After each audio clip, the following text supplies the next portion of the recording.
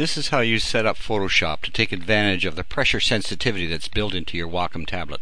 That's either a Graphire or an Intuos.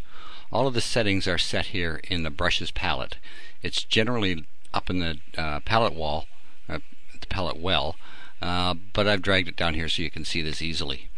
First one we'll look at is Shape Dynamics. If you click on the name, it selects it and it gives you this control box. It's off right now. If I drop this down, we'll find this little selection called pen pressure. And what that means is the harder you press, the thicker the line gets. And this is how it works. With light pressure you get a thin line. As I press harder, it gets thicker and thicker up to the maximum size I've set for that brush. Okay, so that's a fairly good one. You can use that in a lot of different places. So we'll go to the next one. Take this one off. Other Dynamics. Other Dynamics has the same control.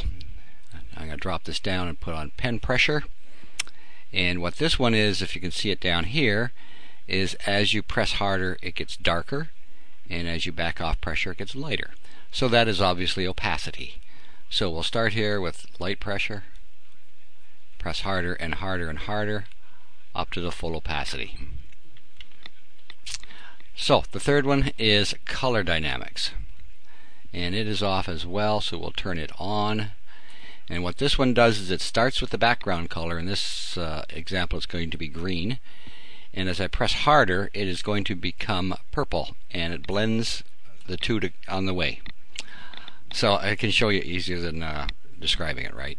So it starts with the background color, press harder, you can see it's getting darker, some more purple comes in, and there we are.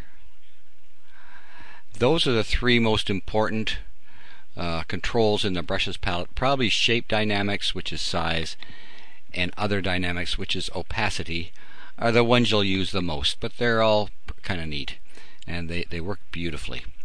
So there you go. I hope that helps you in your digital imaging projects, and try it out. I think you'll like it.